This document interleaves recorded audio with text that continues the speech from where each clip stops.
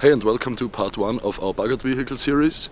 And today is the reveal of the bucket vehicle. For the ones who follow us on Facebook, they already know which car it is. Many of you have suggested in the comments which car it could be. There were tips about another Grand Cherokee. One guy even bet his money on a Mercedes G-Class. And sorry that I have to disappoint you, but it's actually a Honda CR-V.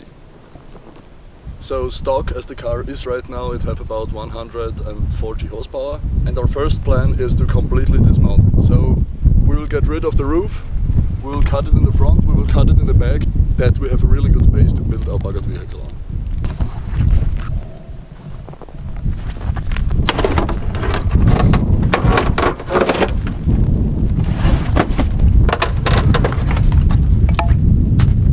So the plan is not only just to build a bucket vehicle, but we want to make a community project out of it.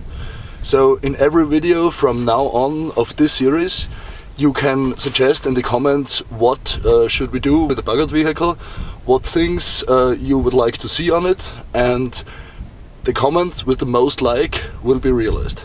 So the first thing we're gonna do is removing the windows. When you remove windows, it's really important to be really careful. So at first you have to cut open the seal around the glass, and you have to look that you don't, or you do it like this.